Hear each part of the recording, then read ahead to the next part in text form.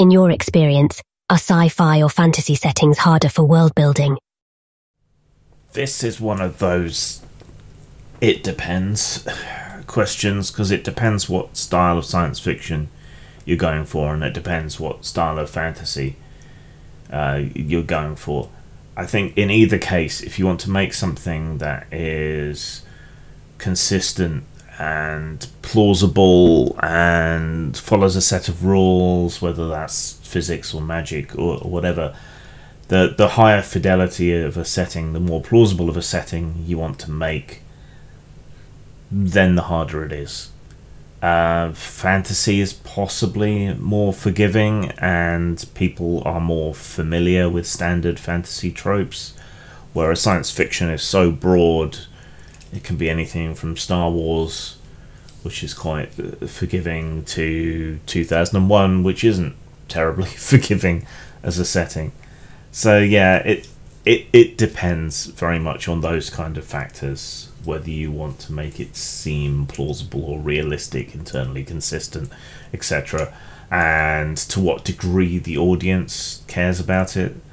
Now, for me personally, I'm not actually a huge fan of fantasy in the first place. I don't read a lot of fantasy books because I tend to find them quite derivative and samey.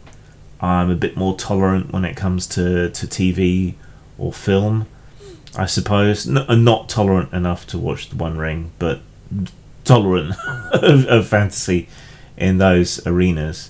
I am a fan of Tolkien. I did read him a lot. I think that's why I find everything else so kind of derivative, because really it is a lot of it.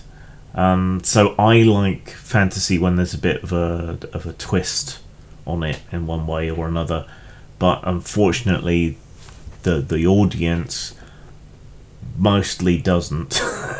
So you can't stray too far from the formula without irritating people. So I'm much more of a science fiction fan, and my inspirations in science fiction are all over the map. So I find it easier to write for science fiction or horror or something outside of fantasy. But fantasy has the biggest audience, certainly in role-playing, and it's quite a forgiving one. They don't seem to expect a fantasy world to make sense terribly much. So that makes it easier in some ways, but personally I find it more of a slog to work on fantasy, with a lot of second guessing myself, trying to anticipate the audience, which isn't that much fun.